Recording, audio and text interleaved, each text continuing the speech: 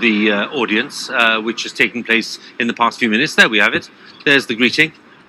There's King Charles greeting the new Prime Minister, Rishi Sunak.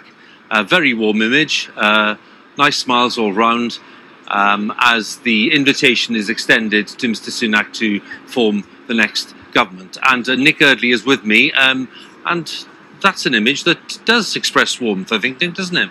I think that's true. I think that's absolutely right. A big moment for both of them. This is a first time for both of them overseeing this transfer of power. The new king, this is his first Prime Minister that he's appointing.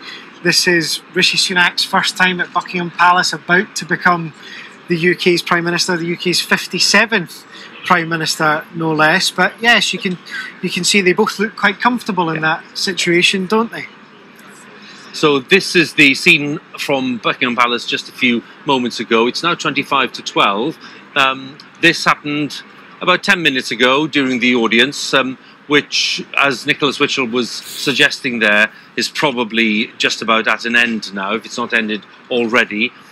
They've been very efficient getting that image out from the initial greeting, and there's the confirmation that Mr. Sunak has been formally appointed as Prime Minister of the United Kingdom.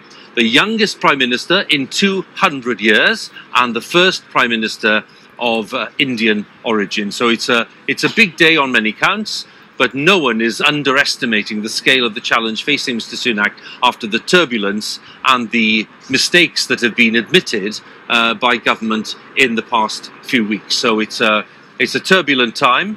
The sun may be shining, but economically it's quite a gloomy forecast.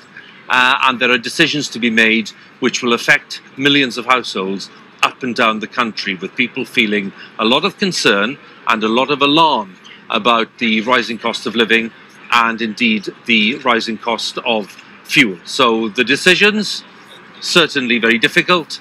So behind the smiles and behind the warmth and behind the greetings, a lot of concern about what this new government of Rishi Sunak, it's of course the same Conservatives in power, but a new government under a new Prime Minister in that sense will have to do, and the decisions that will have to be taken. Because one senses, Nick Eardley, that these smiles will of course be adorning lots of newspaper front pages tomorrow and all kinds of media, but once the meetings start in Downing Street later on today, there'll be few smiles around. It'll be down to business. I think